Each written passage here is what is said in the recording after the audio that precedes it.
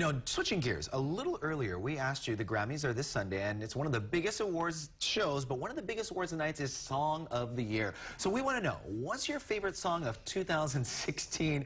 Now we want to see what we have to say in our 808 Tech Check. Somebody earlier in the newsroom asked, could a song that I've been singing since 1970 still be the song of 2016? No, Earth, Wind, and Fire is not eligible, Ron. But here we go. Bruno Mars, a picture of one of his Grammy wins. And what do we got for answers right there? Let's see. Carl Kirby says, I'm not a big Bruno Mars fan.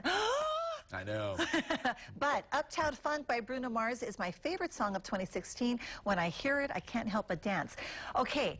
I don't think that song came out in 2016. Oh, it's been on a play. That's why I changed it. I think, and I could be wrong, I think it came out in 2014. Maybe. You know, we danced to that once, right? When we were doing our dance routine. And that was a while ago, so yes, I think you're right. But still, Bruno Mars, gotta love it either way. Great song. Jessica says, Work by Rihanna. My coworker was singing it the other day, and all of a sudden things starting to, all of a sudden, I started singing it later in the day as well.